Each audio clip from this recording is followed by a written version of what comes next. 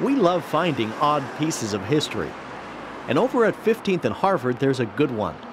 A small, narrow hamburger stand. Okay, you want fried onions, mustard pickle, and the chili cheese? The building has been used as a diner since the 1930s. Over the decades, several owners have sold hamburgers here.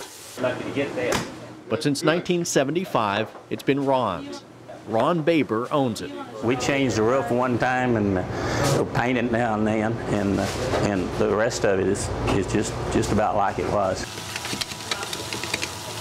The old lunch counter has only 10 stools and a grill in front. So when you finally get a seat, you can watch them make your lunch, just like in the 1930s. But unlike the way they cooked back then, Ron has perfected his own burger technique. When we turn the burgers over after they cooked on one side and put the bun on them, we put a lid on it. We call it the magic lid, and it steams the burger in its own juices and a little bit of oil that's in the meat. So when you get it, it's real hot and fluffy instead of just a toasted, dry bun. It's the best burger I find in Tulsa in a long time.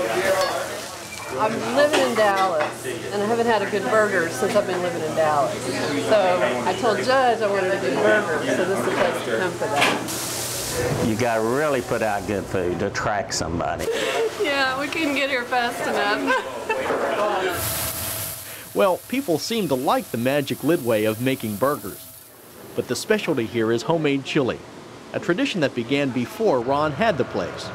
Mr. Ryan was here about 25 years before me, and he sent 4 kids through college on this place. They stayed open until 9 o'clock. We stay open until 2:30 now, but he gave me the chili recipe, and I changed it a little. He put something addictive in there. We haven't figured out exactly what addictive property it has. But it's made with tender loving care in beef and pork. I've tasted a lot of chili at these contests that they have, but I always come back to Ron's. I like to have the jumbo hamburger. The chili's killer, man. It's really good. And a bowl of chili. Today we're experimenting with a sausage burger. And a half order of Spanish fries. As you can see, it does the job. Well, we can see that this place is popular. And there are more than a dozen Ron's locations now. But many customers still prefer this original place here on 15th Street.